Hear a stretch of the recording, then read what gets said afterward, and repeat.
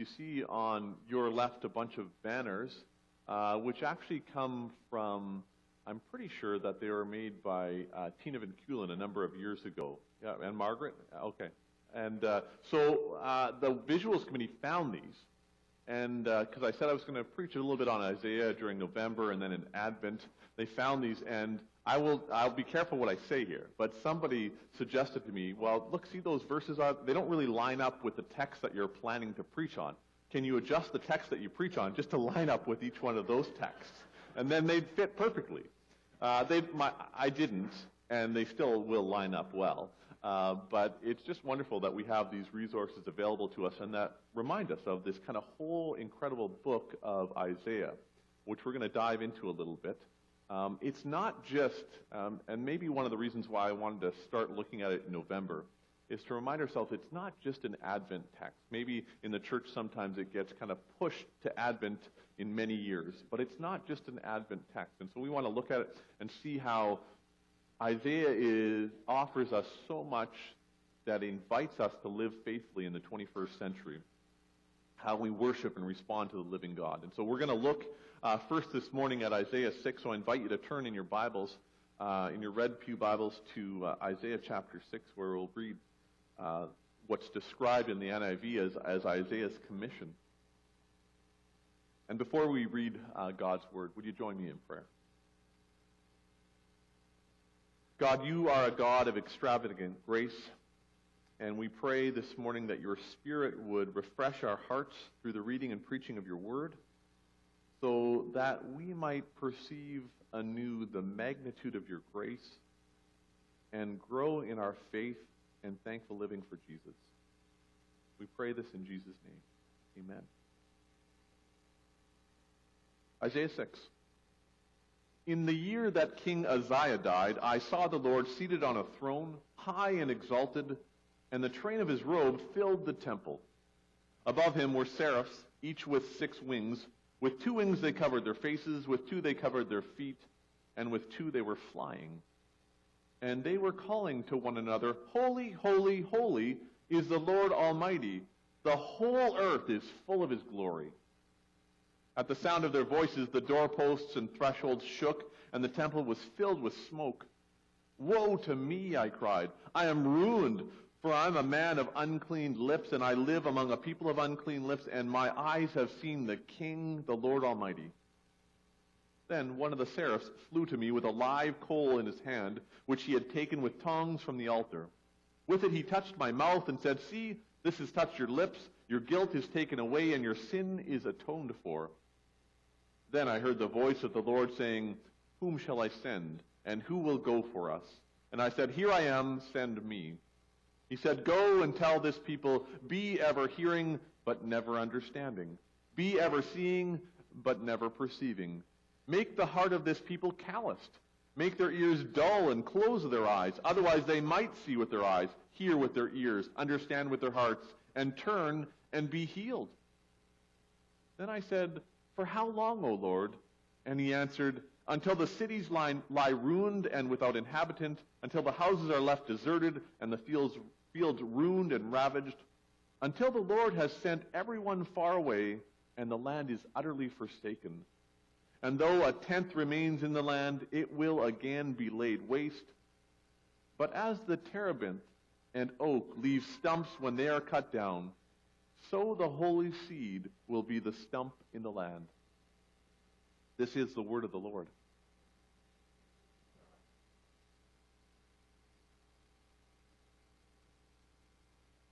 It's maybe a saying that you hear, relatively regularly, with regularity, often. You are what you eat, right? Kind of eating maybe even shapes our identity, defines a little bit of who we are. A particular food might highlight an ethnicity or a nationality or an age.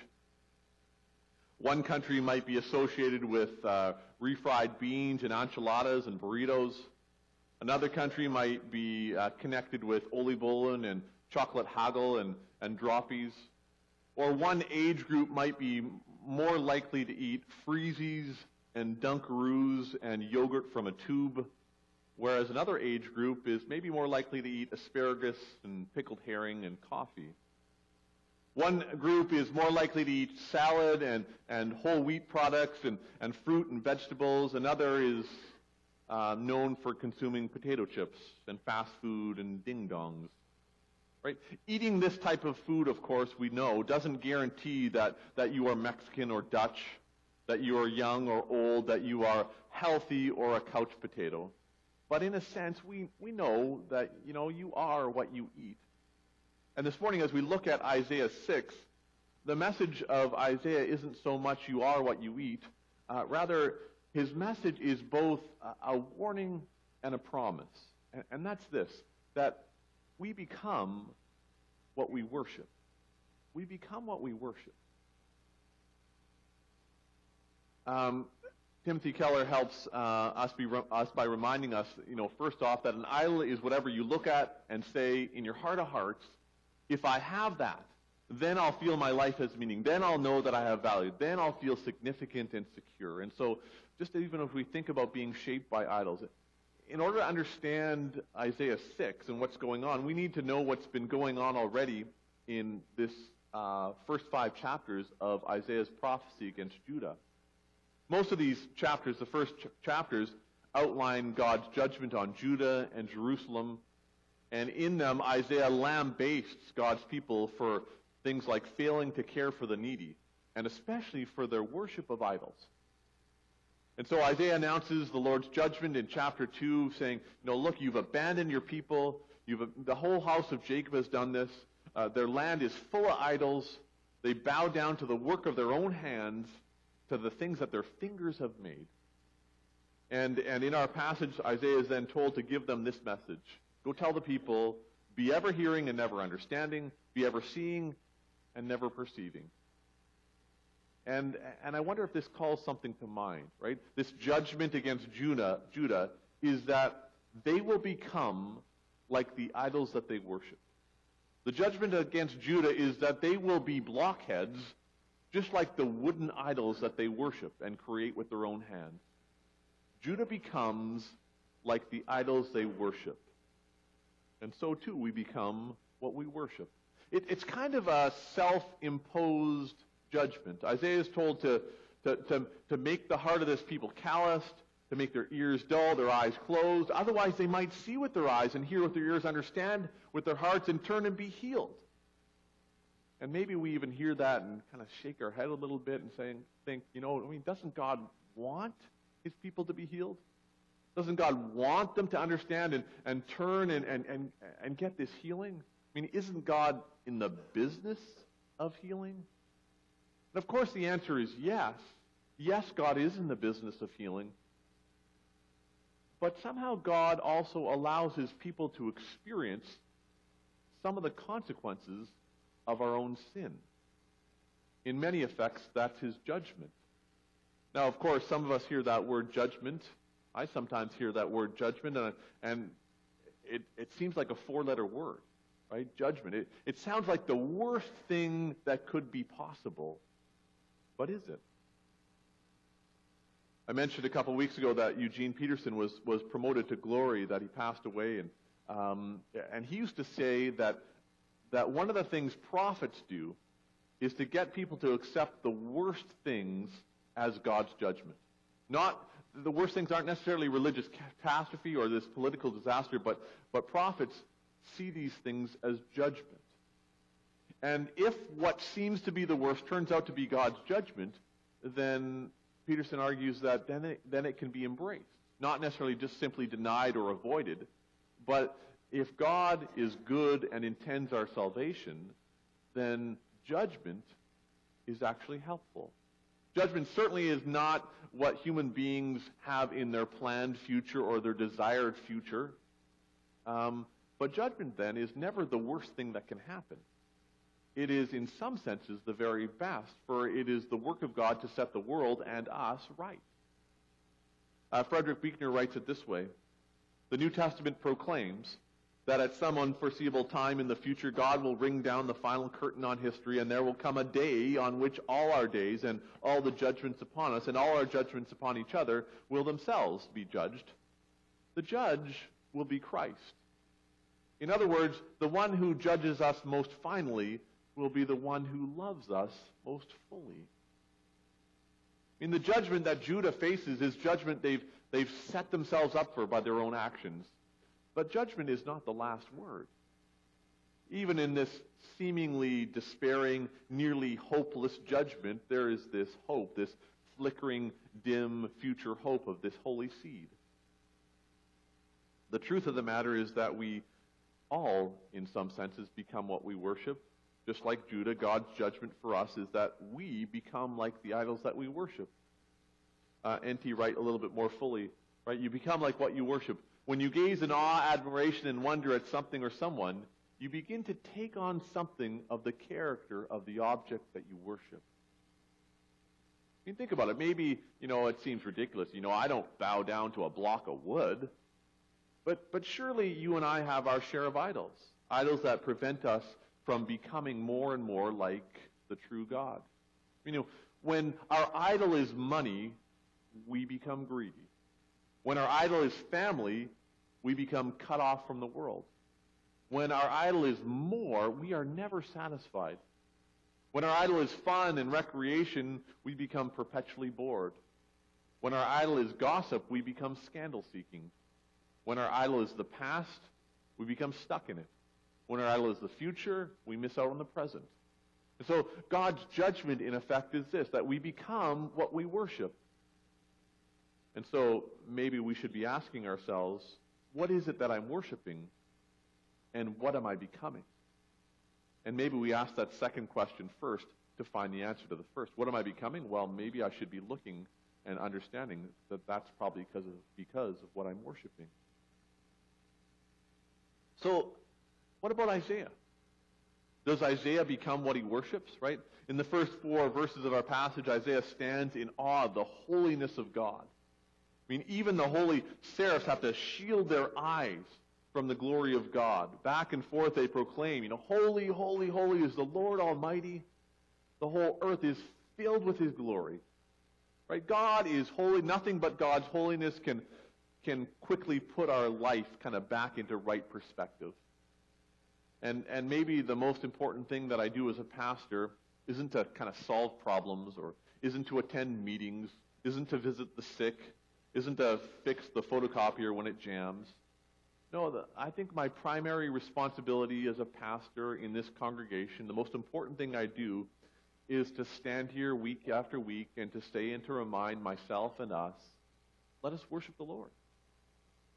If that stops being the primary thing I do in terms of my energy and my imagination, then I don't think I continue to function as a pastor. We need to worship the Lord. We need to hear his word. We need to offer ourselves to God. And worship becomes a place where our lives become redefined for us. This is our greatest need in times of great need. To have our lives redefined, maybe even ruined and then remade, but it happens through an encounter with the wonderful, sometimes terrifying King of Glory. To see God really as he is. And of course, then we ask, what is God like? This both sublime and exalted being, this God who is beyond fully knowing, whom we long to still know. If all his attributes were distilled down and crystallized into a single word, what would that word be? Well, of course, the seraphs know, holy, holy, holy. Back and forth they repeat it, night and day, world without end. God is holy. Isaiah, though, can't quite yet join the song. His life is still being redefined for him. An encounter with God's holiness does that to us. It gives rise not always to song and dance, but sometimes to wild, harrowing terror. God's holiness stops us in our tracks, and sometimes we respond not with wow, but woe. Woe is me. Mark Buchanan, a writer, puts it this way in The Holy Wild. When we see God, we also see ourselves. When we behold his holiness, we see in that instant our unholiness. His glory reveals our ruin, his purity our vanity, his light our shadows. God bursts forth radiance, and we cry out for the rocks to fall on us. And so before joy comes sorrow. Before cleanness comes shame. Before we can ever rest in the holiness of God, first we must become undone by it. Hopefully that's what we as a church and churches across this city and across the country and the world do when we gather for worship. We allow ourselves to be undone by the holiness of God, ever looking forward to being and resting in His holiness. And maybe you've had a kind of woe is me experience, right? An experience where God's holiness, kind of undid you, where you were just awestruck. You cried out, "Woe is me." Right? Maybe you've had that kind of experience in public worship. You're suddenly struck dumb by the holiness of God, or maybe you've had that experience in the good creation of God, right? You're overwhelmed by your minuteness compared to just how truly awesome our God is. Or maybe you've experienced that in judgment when the consequences of your own sin were a megaphone yelling out how holy God is and how unholy we are. And there you are, thinking about God's holiness, and you kind of echo Isaiah in your heart and in your mind. Woe to me, for I am rude. I'm a person of unclean lips. My eyes have seen the King, the Lord Almighty. And maybe simultaneously, there's no better place to be than in the presence of this holy God. Is it any really surprise that when we see God high and lifted up, our first instinct is, like Isaiah, to kind of recoil, right? We who since Adam and Eve can no longer be naked without shame, who have unclean lips, who live among people of unclean lips. Is it any wonder that when we come across this holy, holy, holy God, our first instinct is to kind of recoil? And it's Isaiah who kind of shows us this, right? Isaiah, who by all biblical accounts was a fellow who towered with righteousness, and when he comes into the presence of God's holiness, even Isaiah is undone. He recoils. I saw this floating around the interweb this week, and it goes like this. Random churchgoer: "I didn't really like worship today, Francis Jan." That's okay. We weren't worshiping you. And I like that. I don't say this, in a way that's, kind of subliminal, like don't tell me you didn't like worship, because that's what I'll say back to you. But not at all, right? We ought to do, and spend our energy and our time leading and guiding worship well. Absolutely. But I think maturity also includes seeing ourselves as this work in progress. The way Mark Buchanan kind of notes, what Isaiah demonstrates to us is that those who are the most holy are least likely to see themselves that way. Right? Isaiah himself is well on the road towards becoming what he worships because of his maybe mature, humble view of himself. So Isaiah cries out in verse 10, "How long, O Lord? How long?" Right? And the words, of course, echo the cry of the psalmist. Apparently, the Lord wanted Judah to hear the bad news before they could hear the good news. Judah had to hear no before she could hear yes. And so verse 13 concludes, "But as the terebinth and oak leave stumps when they are cut down, so the holy seed will be the stump in the land." The great oak had become a stump, so that a shoot could come forth. Isaiah 1, verse 29 had warned, "You will be ashamed because of the sacred oaks in which you have delighted," right? And maybe you know this already, but just as a reminder, sacred oaks are the places where pagan sacrifices were offered. Sacred oaks where idols were worshipped. And so the sacred oaks need to be cut down. Judgment must occur if the holy seed, if the hope of the holy seed is to shoot out of the stump. And so the good news is that our God's judgment is hope-filled. It knocks down the idols that we worship and replaces them with the hope of shoots coming out of stumps.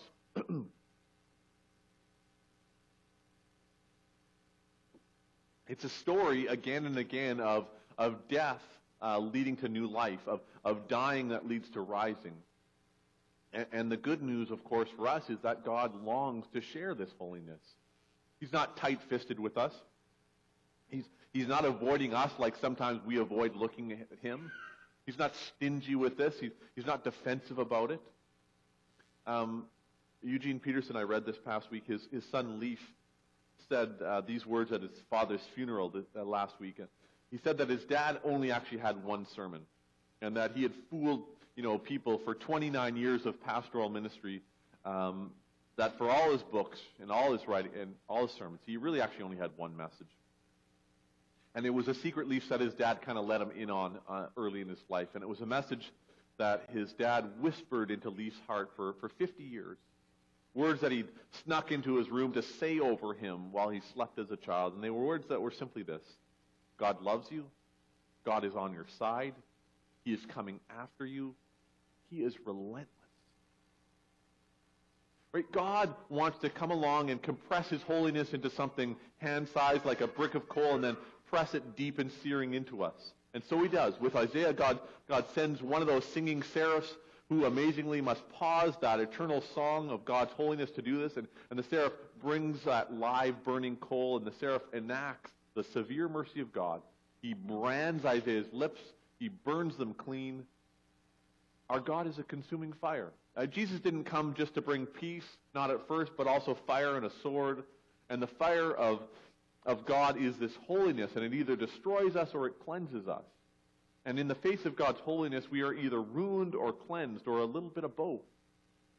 The holiness of God first consumes us and ruins us, but if we submit, it cuts the burden and burns the skin and sets us free. We become what we worship, and that God who invites us into that says also, be holy as I am holy. I realized about 5 minutes before the service that this placeholder of a stump and a shoot I used in this picture, and I didn't replace it, so sorry about that. You get the same picture again. But the point is that there's really only one way to get there from here, and that is through worship. That we become what we worship. I mean, nobody rests in the holiness of God by merely contemplating their way into it. It's not by academics or theological prowess. It's not Bible memorization or the number of church services attended. It only comes from actually seeing God. Now, of course, to be sure, God can be seen in study and memorization and services and theology, all those things. But the most important way to rest in God's holiness is to worship. To put ourselves consistently in a posture of worship, in a place of worship, amongst people who are worshiping, helps us more than anything else to see God. I mean, that's why the church through the ages has encouraged people to gather Sunday after Sunday to worship the living God. We need to see God. And in worship, we don't just come to show God our devotion and give him our praise. We're called to worship because in this encounter, God remakes and molds us kind of from the top down. Worship is the arena in which God kind of recalibrates our hearts and changes and reforms our desires and readjusts the things that we ought to love. But in order to see this holy, holy, holy God, we need to give ourselves a vantage point to do so. For a number of years, I've received email alerts from the Geophysical Institute of the University of Alaska. I just like to be able to say that. I actually had to write it down so I remembered it. And why do I do that? Because this is their website, and it has a Northern Lights forecast.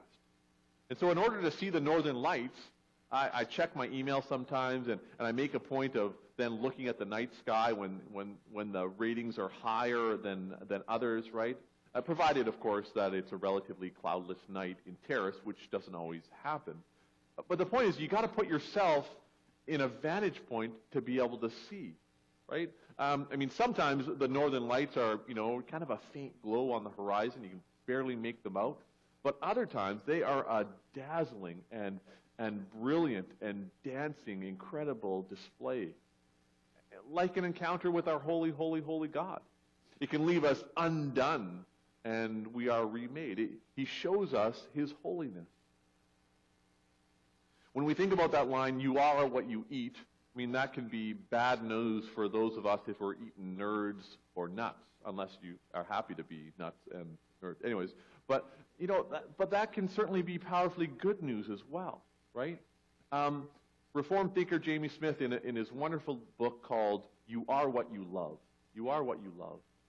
Points out that you can't think your way into new hungers. Discipleship happens through worship. And God's holiness can be our salvation if we will only let it shape us and form us. And so Smith talks about formative worship, painting a picture of the beauty of the Lord and a vision of shalom, right? The shalom that God desires for creation in a way that just kind of captures our imagination. And so the biblical vision of shalom, Smith writes, the biblical vision of shalom, of a world where the Lamb is our light, where swords are beaten into plowshares, where abundance is enjoyed by all, where people from every tribe and tongue and nation sing the same song of praise, where justice rolls down like waters and righteousness like an everlasting stream. This shalom is the vision that should be enacted in Christian worship. And so the Apostle John, near the end of his life, was caught up into worship. And he saw what Isaiah had seen 800 years before. And we get this picture from Revelation 4. I'm just going to read this passage from Revelation, a few selected sections from it. And so this is what John records. There before me was a throne in heaven with someone sitting on it, and the one who sat there had the appearance of jasper and carnelian. In the center, around the throne, were 4 living creatures, and they were covered with eyes in front and in back. Each of the 4 living creatures had 6 wings and was covered with eyes all around, even under his wings. Day and night they never stopped saying, "Holy, holy, holy is the Lord God Almighty, who was and is to come." And then I looked and I heard the voice of many angels, numbering thousands upon thousands and 10,000 times 10,000. They encircled the throne and the living creatures and the elders. In a loud voice they sang, "Worthy is the Lamb who was slain to receive power and wealth and wisdom and strength and honor and glory and praise." And then I heard every creature in heaven and on earth and under the earth and on the sea and all that's in them singing, "To him who sits upon the throne and to the Lamb be praise and honor and glory and power forever and ever." And you can hear it, I think, right? That John's vision mirrors and echoes Isaiah's vision, right? The seraphim, all these centuries later, are still singing their song of God's holiness, never tiring. But there are at least a couple things that are different. And one is that 800 years earlier, what we read from Isaiah, only the angels are singing. Heaven's music was maybe more, I don't know if this is the right way to put it, but was performed by an elite company, a chamber choir of angels. But now, all heaven and all of earth join in the song. It's no longer a song for a few, but it's the chorus of all of creation. And the second difference that I think is worth noting is maybe even more significant. In the vision that we have in Isaiah, the seraphim all around God's throne use 2 of their wings to cover their faces, to cover their eyes. Right? I mean, even though they're holy, they can't behold the perfection of God's holiness. It's too much for them even to gaze upon them. But in John's vision, the creatures who surround God's thrones are covered with eyes, in front and in back. Each has 6 wings and is covered with eyes all around, even under their wings. In effect, they're all eyes. They can do no other than look full on the Lord, high and lifted up. Why? I mean, what's changed in those 800 years? Well, just this. Then I saw a lamb looking as if it had been slain, standing in the center of the throne. Or as John the Baptist once declared about Jesus, of course, "Behold, the Lamb of God who takes away the sin of the world." Right? The difference, of course, is Jesus. The Lamb of God who takes away the sins of anyone, of everyone who calls upon his name. Of me, a person of unclean lips, of you. Because of Jesus, what once was forbidden for angels to look upon, now all eyes can see. And the song that once mighty prophets dared not sing, now all creation can join in saying, "Holy, holy, holy is the Lord God Almighty." I speak these words to you in the name of our holy God come down, Father, Son, and Holy Spirit. Amen. I'm going to invite